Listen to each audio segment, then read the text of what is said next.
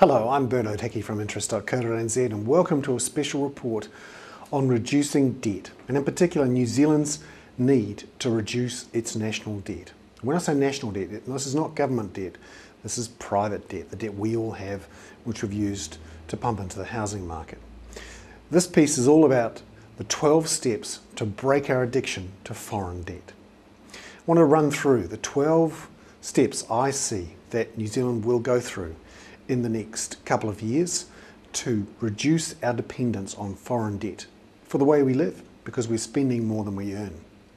We're already halfway through those 12 steps, which is a good sign, but the other 6 steps are quite painful. Starting with the first step, which was the global credit crunch, and that started in June last year, when we started to see subprime mortgages in the States go belly up, and that started to trigger a ripple effect through the US financial system and then out beyond to the rest of the global financial system. Back to New Zealand, step 2 was the collapse of finance companies in New Zealand, which really got going in earnest in mid to late 2007 with the collapse of Bridgecorp and Capital and Merchant. It sped up through this year with the collapse and the troubles at Hanover, Strategic, St Lawrence, Dorchester and Dominion, and is still continuing on with today, Strategic saying its rescue plan has been terminated. Step 3 was house prices started to fall in New Zealand. They really started to fall in February, March. They're now down around about 6%, depending on how you measure it. We at interest.co.nz think they'll fall 30% before we're out of this. Step 4 was a tightening of credit standards by the main banks. And we've seen that already with ASB's sovereign division, pulling back on 80% plus home loans and low doc lending. And pretty much now the banks are saying you can't get a loan for more than 80%, which is obviously different from the last 3 or 4 years where 90% plus loans were the norm. The next step is a financial crisis overseas, and we've certainly seen that in the last 3 or 4 weeks as banks galore have gone bust. The governments in Europe and the States have intervened heavily to buy into banks, to pump money into the system, and to cut interest rates.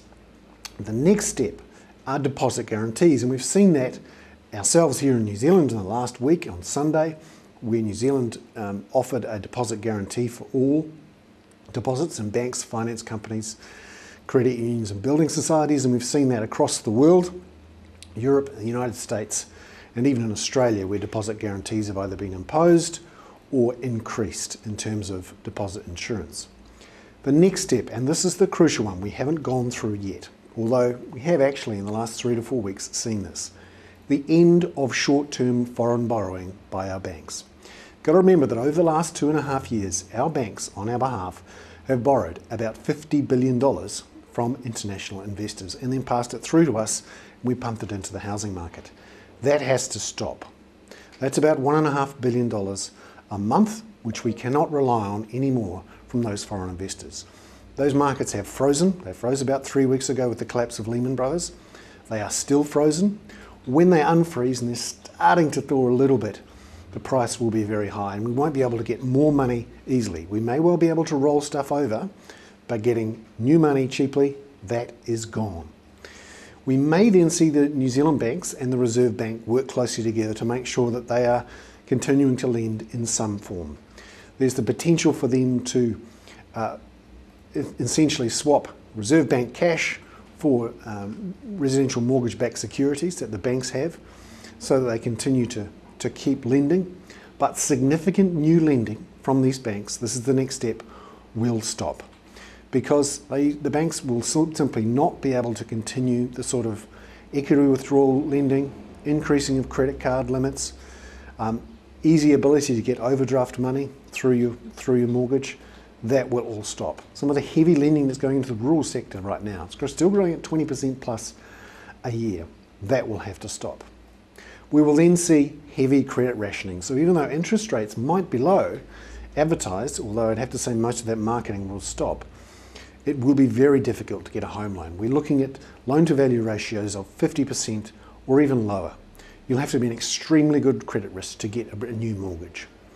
We may see credit ratings downgrades for some of the banks, although this is irrelevant for most people because of the deposit guarantees from the governments.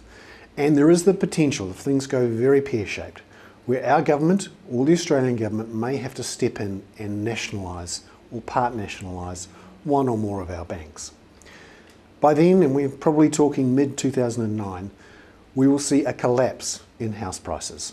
We will see rising unemployment and an extended recession. You remember, New Zealand's already been in recession for all of 2008. We think that will extend through 2009. We'll see an end of discretionary spending. We have to reduce our spending by about $1.5 billion a month.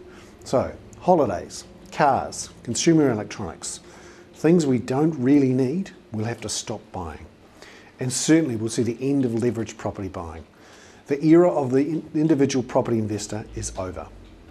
By 2010, we may start to be seeing the light at the end of the tunnel, and economic recovery may start to push through, particularly because a likely collapse in the New Zealand dollar and better export returns from a recovering global economy will start to flow through to our economy.